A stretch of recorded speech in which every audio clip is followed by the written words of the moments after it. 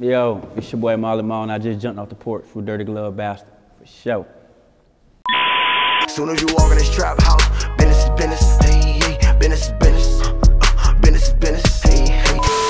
All right, so we got Moly of Traped Out Apparel off the porch with us today. How you feeling, bro? What's going on? What's going on? Yeah, I'm feeling good, man. Yeah, I appreciate you coming down, making that drive today, For right? sure. I appreciate you for having me, man. Yeah, no problem, man. So, man, talk to us about Aiken, man. Aiken, South Carolina, right? Yeah, I'm from Aiken. Okay. Yeah, what you want to know about it? Man, what goes on in there? I ain't never been there. Just tell me. Paint Aiken, a picture of it. It's a small city, you know what I mean? It ain't really big like Atlanta or nothing like that. Everybody know everybody.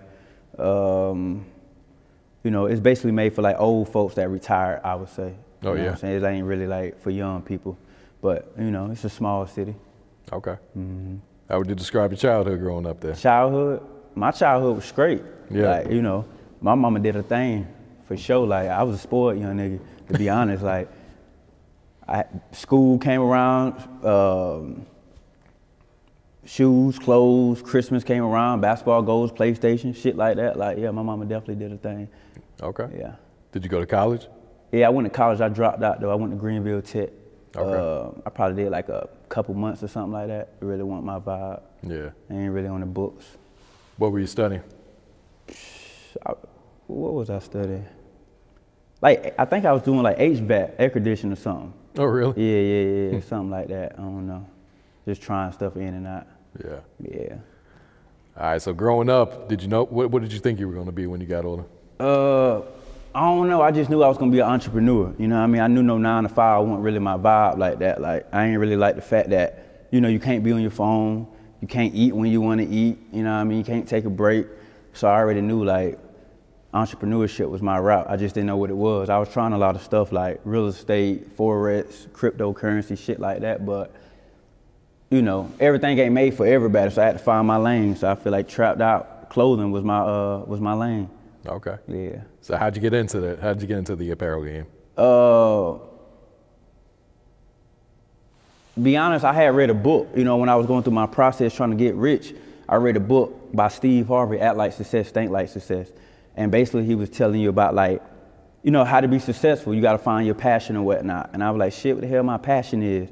And so I was like, basically he was saying, like, your passion is something that you want mind doing all day for free.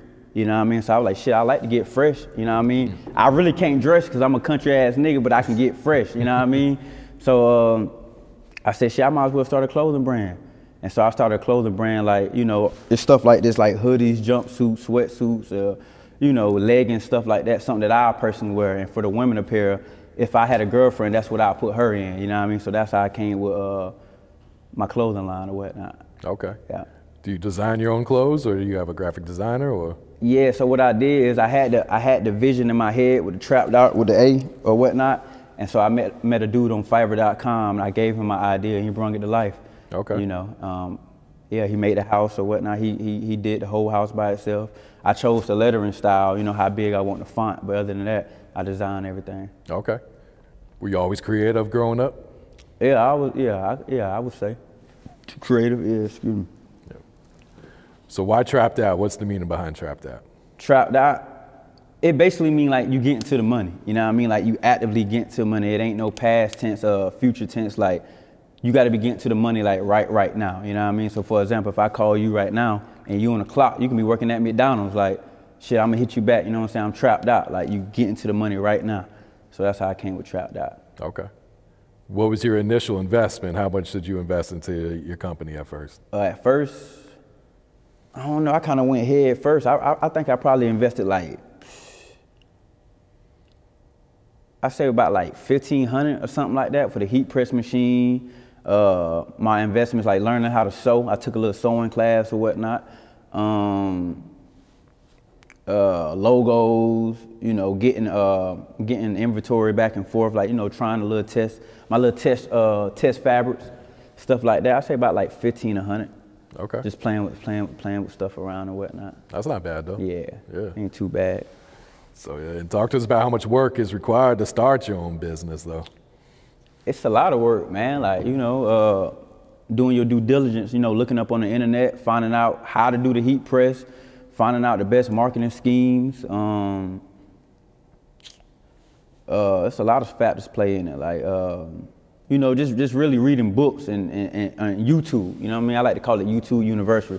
Everything on YouTube. So I say a lot of hours just trying to perfect everything. Yeah. Did your family and friends support your dream of, you know, starting this out?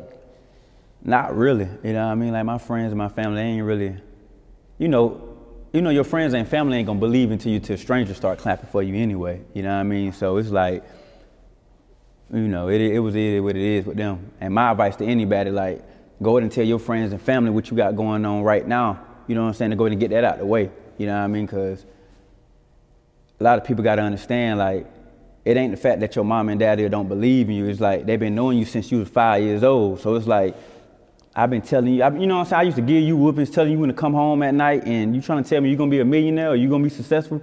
It's not that they don't believe. It's like, it's hard to believe, like, somebody that I raised. You see what I'm saying? Like, I would say that's how family and friends.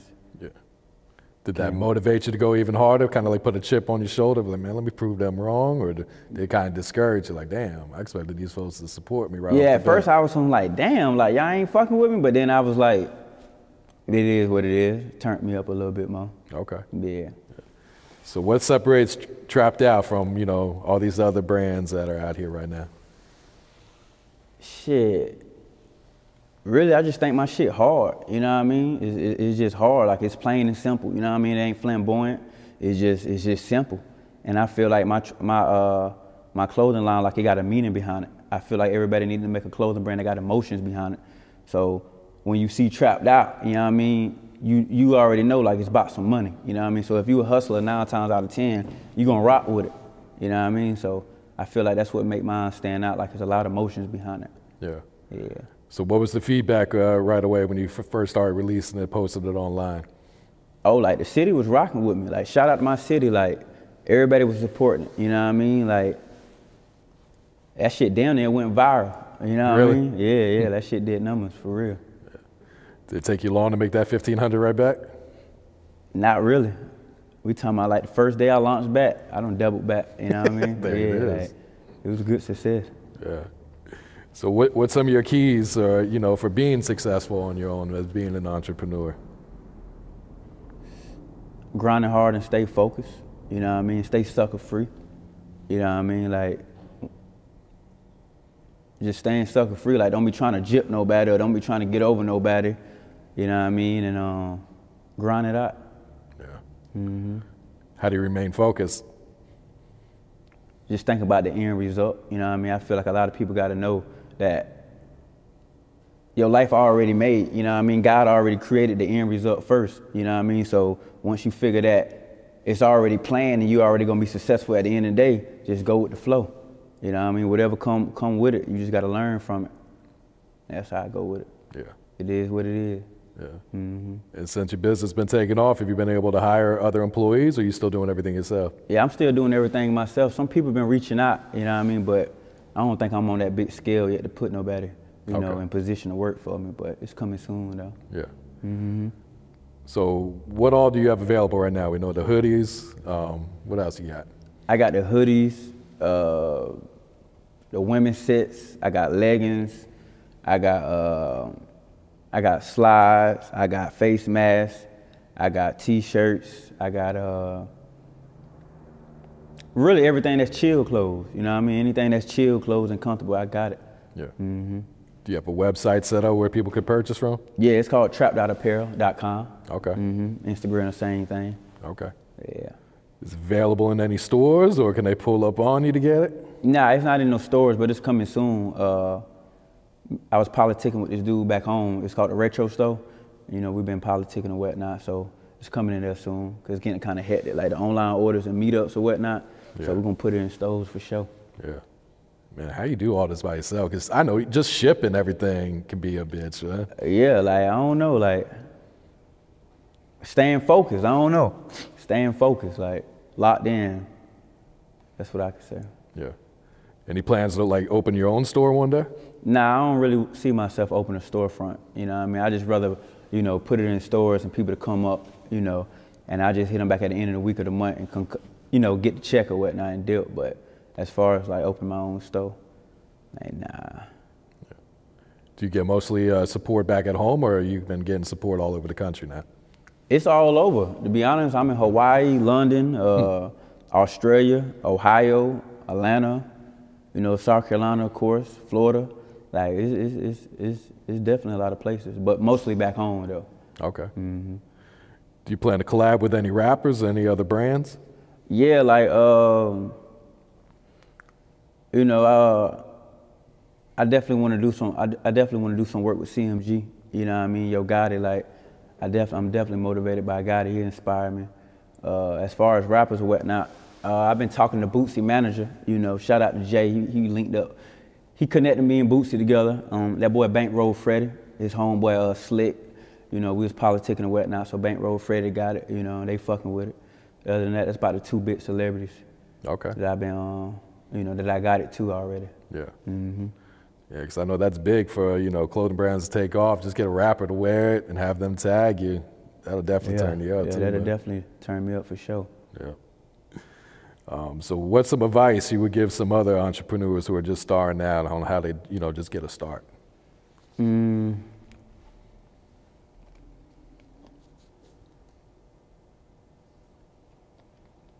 Come up with a blueprint and stick to it. You know what I mean? Don't let the distractions get to you. And like I say, keep grinding hard and stay focused. Yeah. So this is about the best answer I can give you. Yeah. Mm-hmm. All right, so, you know, what's been some of the biggest obstacles you had to overcome in starting your business? Biggest obstacles? Is it just making people believe, or? My biggest obstacle? I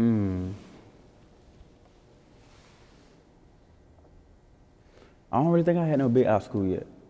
You know what I mean? Like I said, I already know the end result, so everything that come, I just go with the flow with it. Okay. Yeah. Where do you do most of your advertising? Is it just on IG? Are you on Facebook or Twitter or anything? Yeah, I'm on all social platforms. Mostly Facebook though. That's why I get a lot of my support from. IG show love too, but I say IG and Facebook. Okay. Mm-hmm. All right, what's next for you? What's next for Traped Out? Any other merch you're trying to get into? Really, I just want to keep it simple and cheap. You know what I mean? I want to make it affordable. So I probably ain't gonna go into high luxury clothing or whatnot, but just simple, basic clothing. You know what I mean? That's fresh. That's basically what I'm trying to do. Yeah. Mm-hmm. All right. Any last words? Any shout outs? You know, shout out to people that's helping me. Other than that, that's it. Yeah. I feel you. Soon as you walk in this trap house, business is business, hey, hey, business is